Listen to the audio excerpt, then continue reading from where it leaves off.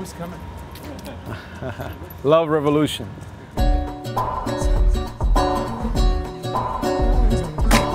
I'm Felix Semper. I'm in New York to introduce my new sculpture piece. Is of course made out of paper, as the previous ones. I was thinking of doing something other than your traditional sculpture. I had paper in mind. It all developed very quickly into this movable sculpture. Unexpected. Yeah. Blew my mind. The back of his head, you'll see a piece that is exposed that's got kind of the papers. That's the original paper that I never touched. So you can see that because that part of the head doesn't open, it's solid. It's amazing that it's like this, looks like a solid piece of granite or plaster, and then he's bending it like this accordion. It's marvelous. I think it's great. In the part, though, I kind of opened it up all the way. So because I wanted people to, really feel what the sculpture was about.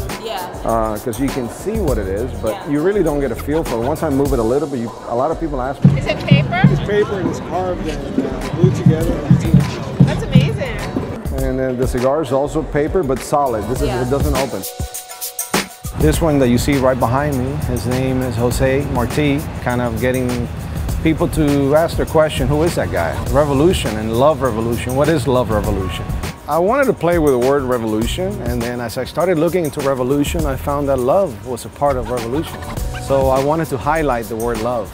And love and revolution are one. The two are intertwined into one, into this new sculpture. This is a paper sculpture that it's going to be coming out maybe in the next few weeks. And revolution is also graffiti. It's also being outside of the norm. Jose Marti was a lover of poetry, a lover of freedom, a lover of people.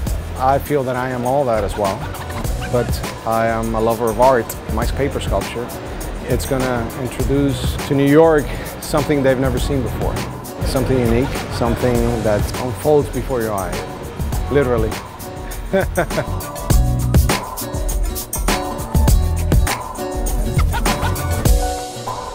Creating for me, it's an everyday event. I feel like I have to create, like I have to eat and I have to drink.